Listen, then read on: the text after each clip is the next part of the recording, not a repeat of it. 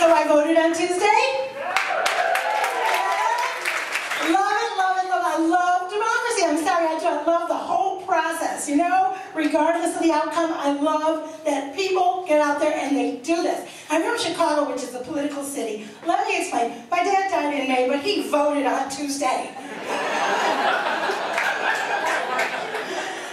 My first election was 1983 in Chicago. This is how I fell in love with politics. So my first election, Chicago was electing a mayor. Let me explain. Chicago's a city of neighborhoods, and the PR people tried to spin that like it's some, you know, big multicultural love fest, you know, pierogies and muddy waters, and we're all just jamming. But that's not really how it is. It's a city of neighborhoods that hate each other. With deep tribal animosity, okay? I mean, when I was eating, you know, the Irish would cross 18th Street, beat up the Italians, and all cruise down the Market Park and, you know, kick some Mexican ass. I mean, that's how Chicago works. So in 1983, there's an election, and it was a three-way, not like your kind. It's like the three-way Roseanne, no beauty, three-way race, and the candidates were, there was the machine candidate. You guys know what the machine is? Chicago machine is like the modern marvel of getting out the vote. You know what I'm saying? The way the machine works, it's like a guy will come up like in a Lincoln Town car, take you to the polls, and if you vote, you get a ham. Like that's how, which doesn't work very well in the Jewish neighborhoods.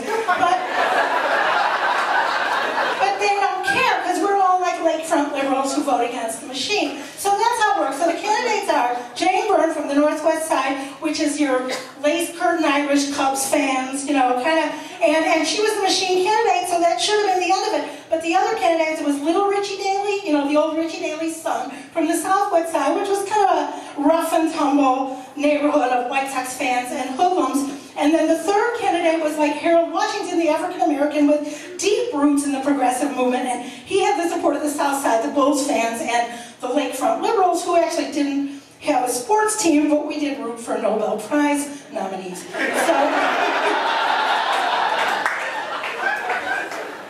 I was a lakefront liberal, you know, I was a good Jewish girl. I read the New Republican, boycotted lettuce, and so I decided to volunteer for Harold Washington. So the Washington campaign decided to send me down on election day to the east side. Now the east side was a neighborhood we used to call Skiakovichgrad, because to live there your name had to end Ski-ak-of and Vich. And these people scared me. This was like tiny little ranch homes and the sons and daughters of Nazis. I mean, I hated them with a deep tribal animosity. And you know, you didn't have to go there that often, because there was like, it was across the river. There was actually a drawbridge.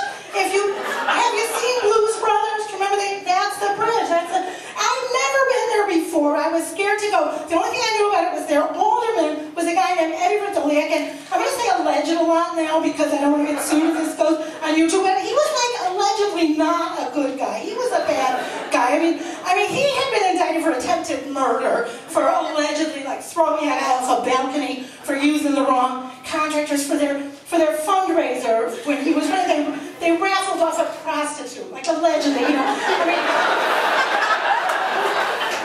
but he was popular because he'd come in on the campaign, keep the black people out. You know, but he didn't use the word black people, he used the word I don't use that starts with an N. I mean, and it wasn't whispered, it was like on a flyer. You know, I mean, so they sent me down to the east side, so I got down there with my little idealism and my, you know, Harold Washington palm cards, and there are these 7 guys who I assumed were like part of the Croatian mob, you know? I mean, they were like standing out of the polling place with their Jane Byrne, oh my God, a radio guy. You know, and they're wearing their, you know, shiny shoes and their members-only jackets, and they formed a circle around me, and they said to me, and I have to use the N-word, I'm sorry, they said to me, you're a nigger-loving Jew communist. And I'm thinking, you know, what am I going to do, quibble? You know? So being a Jew, I had the only reaction I could. You know, I kind of faced my fear and reached deep down and told a stupid joke. So I looked at the guy, I said, what are you, psychic? Now guess my zodiac sign. And then they all start laughing, and he pulls this bottle of Slivovitz out of his pocket, this nasty Croatian brandy. He said, oh, you know, here, okay, have a put. I'm pulling And we started to talk, and I'd never really talked to these guys before, and I found out for them, politics, it wasn't ideology, it wasn't what you read in the New Republic, it was jobs and services. It was whether your playground got wood chips or like the more traditional ground cover of asphalt and broken glass, you know? It was like, was it going to be your cousin or somebody else's cousin hanging on the back of the garbage truck come November? So we talked, and that's my point, is we talked, we drank, we laughed, we passed our pound cards, and maybe I will never agree with these people, but for that one day, we all participated in the American democracy.